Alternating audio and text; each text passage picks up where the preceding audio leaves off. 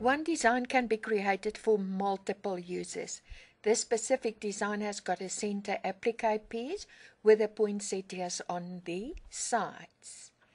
Now I want to show you how you can take out the poinsettias only and add it to the sides of your place settings or tablecloth, or to do what your heart finds yourself to do.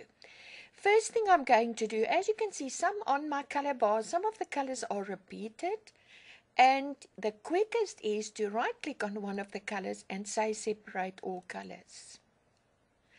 Then all my colors will be in loose objects, and as I said, that is the quickest way to do.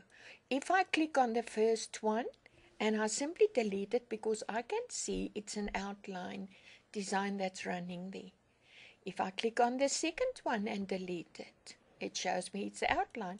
Remember, all I want is the poinsettias. So I can actually hold in my control key and click on the other one as well.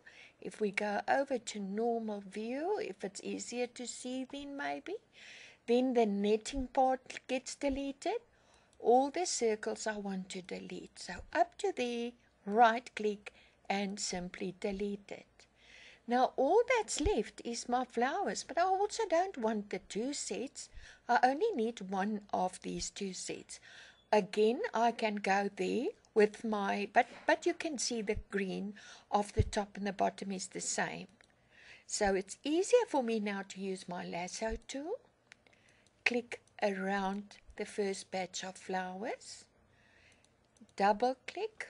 That was too fast. You mustn't go too fast. Double click. And the colors change and split it. Right click. There you are. There's the icon to split it.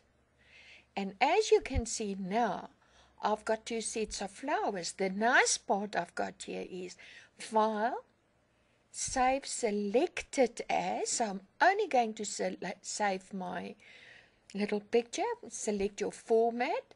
I like to choose center in hoop and only one format if it's what you want. And say OK and call this my flowers or poinsettias or whatever and save. Go to a new file, File New. I say no for my savings there. File Open Recent and Flowers, and there is my single flower that I needed. Enjoy it. Until next time.